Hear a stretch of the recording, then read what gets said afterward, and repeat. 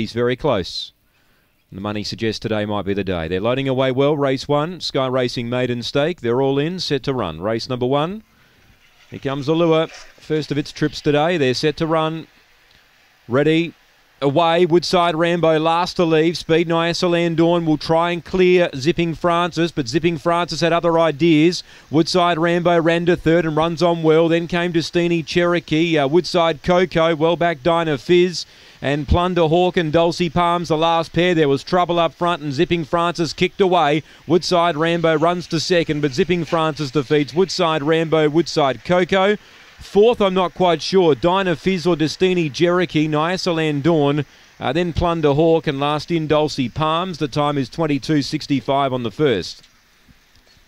Number 1, Zipping Francis, the luxury of box 1, was able to rail up, keep them out. There was trouble in behind her early, and she was the beneficiary of that, and she darted away. Now 4 will be second, Woodside Rambo. Take no note of that number that's in the frame. Woodside Rambo will be second, number 4. So take no notice of that number in the semaphore board. 22.65 the time. 4 will be second. And third placing will be 5, Woodside Coco.